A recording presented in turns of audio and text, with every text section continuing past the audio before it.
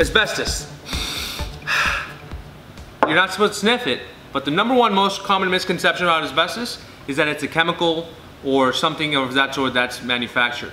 But actually, asbestos is a naturally occurring mineral.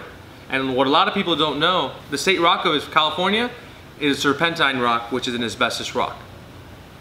#2, there's no cutoff date for asbestos.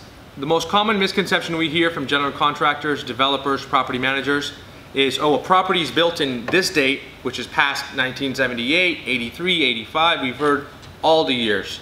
And people think they don't need to test for asbestos when they're doing either a demolition or renovation that's greater than 100 square feet based on the date of construction. There is no cutoff date. So in California, any date of construction for a demolition or renovation actually requires an asbestos survey. And #3, asbestos in a mineral form that actually put into building materials, you can never see it.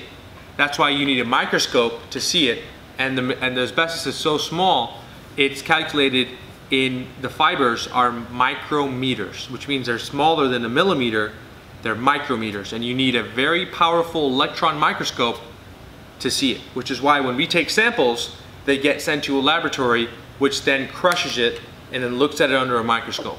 It's something that no one can be able to take a look at a material and say, yep, that's asbestos. Usually when someone does that, they're just going off of experience and it's not 100% certainty.